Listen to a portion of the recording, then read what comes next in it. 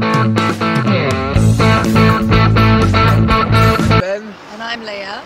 This is our Kombi, or otherwise known as a VW bus. This is our home, our adventure-mobile and freedom vessel, and this is where we live and have been living for the past 4.5 years since we initially bought it in Chile in South America. We've been driving it up and we are now in Seward, Alaska, enjoying the glorious sunshine, which seems so rare these days, but it's absolutely beautiful right now. We're going to give you a bit of a tour of our home and just let you know some of the mods that we've been doing and how we can actually live in this tiny vehicle, because it's a heck of a lot smaller than an RV, but somehow we make it work, right?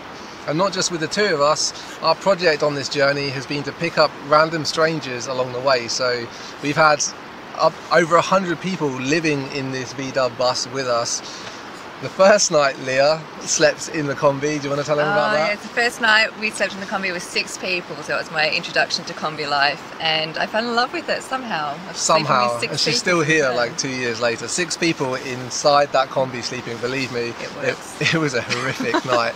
But let's have a little look at the wonder beast that we call Capito. You have probably seen a VW bus before. It looks like a 70s bus, right?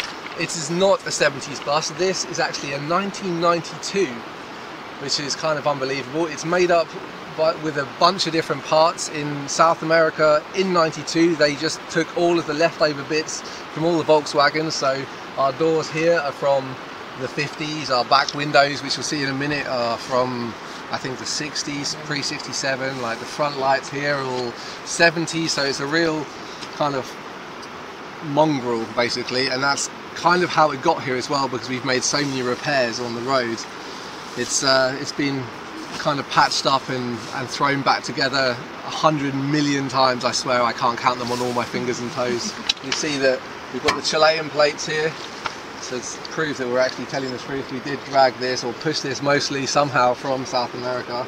The cockpit, the driver's cockpit, you'll note here that we've got 2 fire extinguishers. The reason is for that is that we're a little bit fire paranoid after we had a fire just recently in the Kombi. The solar panel basically became activated over winter and melted our lithium battery, which caused a fire. The bed and sofa to burn, all the wood to burn. It was a horrific mess, wasn't it? Luckily it was just fire damage, smoke damage, sorry, but didn't do much damage in the car at all. It says empty. That's not good. That's not good. We've got to back up. Maybe we should get 3 fire extinguishers. Seriously, I'm so fire paranoid. Usually in these kind of vehicles, they're famous or infamous for having fire in the engine compartment. Yeah, the inside of the car. This is where it all happens. This is the most comfy seat in the house, usually, because there's a lot of people in the back. It's a really simple vehicle, the old VW bus. They're not the best overlanding vehicles, but they just bring a smile to every face that you encounter on the road, and for that reason we absolutely love our little Kombi. Everybody smiles at us. Like, I kind of feel like they're smiling at me, but they're smiling at the vehicle. I know that. But yeah, we love our little car. The important thing to note is the oil pressure. We installed that afterwards to give us an idea of how the engine is performing. We've dragged it over the Andes Mountains, I think 7 times, which was quite an effort. And that little device there told us how close we were to blowing up another engine. 11 times I've had the engine out of this thing and rebuilt, mainly because the parts have been really hard to find. The mechanics haven't been very good in remote areas, so yeah, we've really kind of struggled to get up to Alaska, and that's why we're really appreciating being here at the moment. Our fuel gauge stopped working a little while back, so we've had a second fuel gauge installed, which doesn't actually work. When it says 0, it means that the tank is full, and as it gets empty it rises to a quarter tank. So anywhere near a quarter tank and we need to pull over and get gas. That's our Kombi. We've got these runners on the side here, which in the hotter countries people have been using as our air conditioning, because it gets so hot in the car when you're driving these long roads, and we drive very slowly, that people tend to hang on the outside of the vehicle. So we had these installed all the way around. Ben's been too weak to surf in Alaska at the moment. You will though. I've got 2 wetsuits. 2 wetsuits on. Both of them with holes, so I will get in the water at some point. Got 2 surfboards because we give a lot of surf lessons to the people that come in the bus. One learner there, and something a little bit more nimble for me in the bigger waves down in Peru and Mexico. Are we going to talk about the engine, the infamous No, Kombi engine? Can we just skip past this part of the car? This is my favourite part of the car. No, you don't need to open that. Come on. This is where Ben spends most of his time, with his head in the engine or underneath the car. I don't actually live in the car, I live in this compartment here, nursing the little engine. If you'd have seen this a week ago, it was absolutely covered, saturated in oil. We had a bad oil leak, it was just coming out of everything, spinning around on the pulley here and flying up. Now, one of the things that drew me towards the bus in South America when I was looking for a vehicle, they didn't really have any RVs down there, so I couldn't find anything more comfortable. But the bus presented itself, and I've been told that the engines were really easy to work on. I wasn't told that you need to work on them all the time.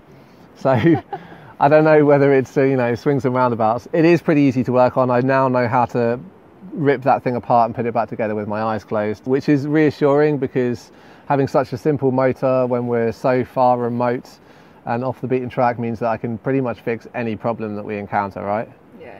This motor is actually from a Beetle in Mexico, a late model 2001 Beetle. It's not your standard air-cooled engine. It is still air-cooled, but believe it or not, this little beast has a computer that controls the fuel injection, which astonishes me.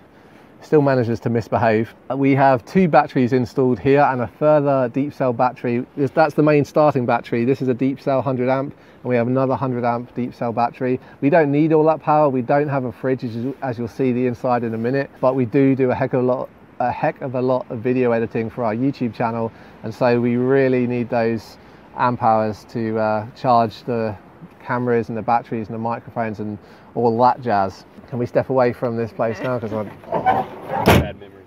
Bad memories, yeah. And we have our shower, which we haven't been using in Alaska at all because it's been too cold. Yeah, solar shower. But in the warmer climates, it is a lifesaver. So we use this for showering, we use it for rinsing dishes. What else do we use it for? Washing dogs. Washing dogs. Recycling baby wipes. No, I'm just kidding. We don't do that. You throw them away. Come on. That pressurizes the shower. It's basically a bicycle pump. It used to work. It used to work. It had a little air valve on the top of this road shower. It's actually really cool, this road shower, because not only does it get hot when the sun's out, you can also pressurize it. Only holds about 6 gallons of water, but that's enough to see us a few days. We're pretty conservative with the water. So that's been a real little treat that we've had, that we've added to the Kombi. And our trolley for extra storage. That mostly has camping gear in there. We offer free accommodation to the people that we pick up on the side of the road. So if they don't have a tent or hammock or something, we have, I think, 5 hammocks, 2 tents, 3 tents. I don't know, I lose count. Ben has a basketball in there for some reason. I gave the basketball away. Did you? It's not in there anymore. Yeah, I gave the basketball away. Room. Lastly, on the roof, we have our solar panel. It's just a single solar panel at the moment, but we will be expanding the capacity because it's only 100 watts and we could do with a few more panels, I think, to enable us to fully work off grid 100% of the time. Take it away into the house. Our tiny, tiny home. This is the kitchen, very compact. This is our food storage and our kitchen. It's very messy at the moment, I apologise. We just have a 2-burner stove. That's it, no oven, unfortunately. No fridge, no oven. We just recently got a cool box to hold our fish that we've been catching, but usually we don't have anything, do we? Yeah. Live without it. When we stepped into Chris and G's RV before, we had envy straight away. You see the space they have? Yeah. They have a bathroom, a toilet, I know. a sink and a shower. There's a reason we film a lot of stuff inside the car with a GoPro, to make it look a little bit bigger, but you wouldn't need to do that. You've got plenty of space. So everything in here has at least 2 uses, at least. Like our drum here, it can be a drum or a laundry basket. Yeah, that's our Peruvian cajon. It's a box drum. Absolutely love that thing. It's a seat as well. A seat and a table. A seat, a table, a drum, and a laundry basket. This is just extra storage. One of our batteries lives in there. We have a few more hammocks. This is our library. I don't know what you call the place where you keep bottles of stuff. This is all of our shower stuff. This is clothing for 2 to 3 people. Just currently 2 people. It's not a lot of space. We Yeah, we really don't have a lot of space, to be honest. But, you know, we make it work. The great thing about having a small form factor camper compared to like a big, like Class A motorhome, for example, is that we can get, you know, to places like this now, like a small riverside camp. It's free living, you know, we're living off grid and having an awesome time. So the sacrifices we make with not having those comforts that in a bigger vehicle is made up for by having the freedom of being able to go to like more places. You need to make the bed, you need to take everything, all the storage items out from the back, put it in the front, fold out the bed, move the water bottle, so everything kind of needs to be shifted and moved around just to make the bed work. It is a bit of a shuffle. We usually, when we pick up hitchhikers, we have all of their backpacks in the back here, so this is absolutely chock-a-block with other people's equipment. And then every night we move all of that into the front seat and kind of like build up the front and make a little space for a little Alasca here to sit and sleep. Is a bit of a pain, but yeah, to get basically like we're really good at moving together. Like we'll both be in here. We don't have the pop top version of this camper, so we do this like little shuffle. I can jump up a second, and then like. This is literally how it plays out. Like what we're doing right now is like we'll just move around each other, and then you know, we get pretty quick at doing it. Our water bottle lives up there, the drum comes out here. This is the 2-burner cooker that we have. You've seen these things before, you know, great little device that lives there. This is our solar charger. This one works much better than our previous one, which we suspect was the reason for our fire, which started under the seat here where we had a battery, completely burnt the entire seat. This one we found in Whitehorse in another bus that we pulled out, and burnt all the wood up here. This all had to be replaced. We varnished everything. You know, that seems like a pain in the butt. What you've got to bear in mind is we're giving this vehicle away in like a matter of weeks. We're making that draw, so we always promised that we would give this bus away to one of our supporters of our project at the end of the journey. And so when it burnt down and we only had like 6-8 weeks left to travel in it, we were like, oh my god, all that work for nothing. No, but it was worth it. It was worth the trip, fixing it for the trip out to Alaska. Yeah, we did all that restoration just so that we could experience a summer in Alaska. That's how good it is being up here. For all those people that haven't been here before, it's worth it. So after we've moved all of this, we kind of lift up the storage here.